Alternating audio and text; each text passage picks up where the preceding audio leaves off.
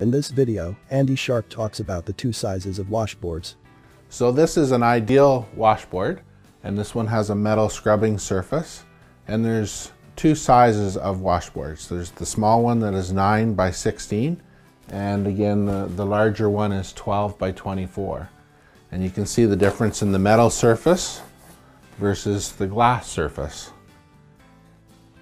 Many people buy them and they use them for spot washing, for gentle laundry of finer materials, and they take them camping.